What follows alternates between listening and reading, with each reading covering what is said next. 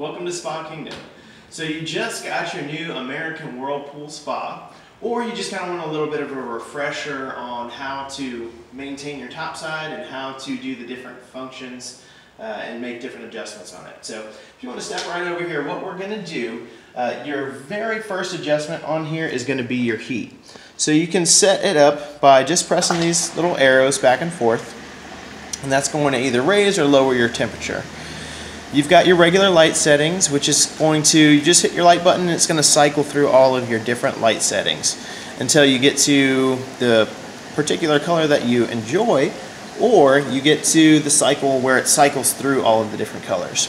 You've got your Bluetooth sound system, which you can turn on and off just by a push of a button. You can increase the volume, decrease, even skip the songs, play back and forth. If you click this guy right here, you can even make adjustments with this sound. So you can do equalizer, you can repeat a song if you like, or shuffle through all of them. There's a lot of different adjustments you can make with that. Then if you go right back out to the main menu, what you can do, this is going to be where you're going to control all of your jets.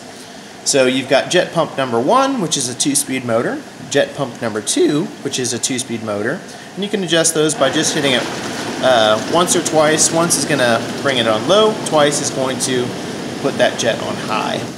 You also have your light function on here as well.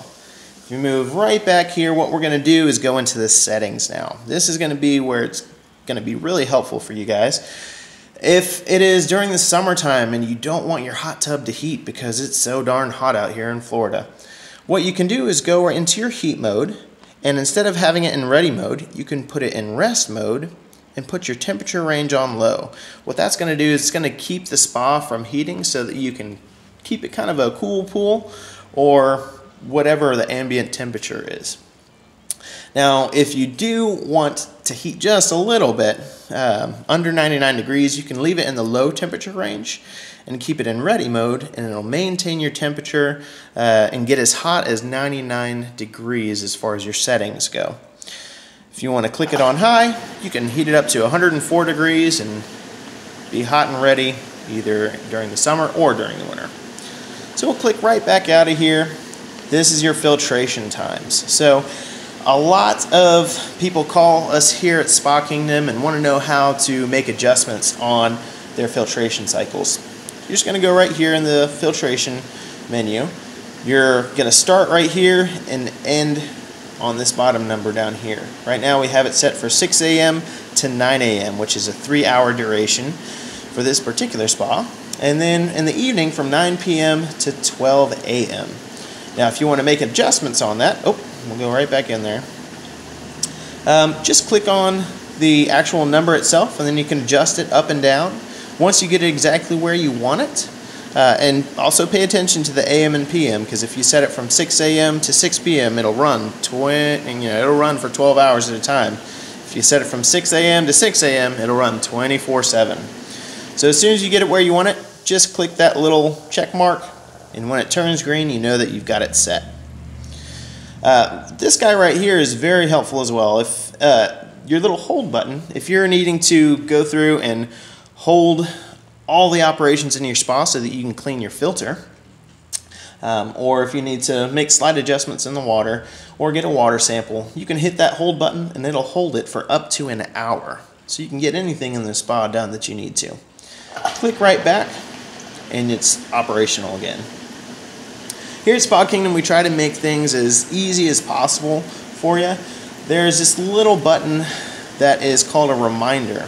So you can set the reminders on and off, and what that'll do is once a month it'll tell you to remember to trip your breaker by using this little function right over here. You've got your utilities right here. What you want to do once a month is test your GFCI. What you're going to do is just click that guy, and it'll trip your breaker to make sure that everything's operational and working properly. So we're going to back right back out of this. There's also a lock button. Most of the time you're not going to have to worry about this, but if you have the grandkids over, just click that lock button. If you want to lock your settings only so that they can't mess around with the heat, just click click that until it says lock settings, and then you're going to hold right here on the lock button for about 10 seconds until you see it turn a different color. There we go. Now it's locked.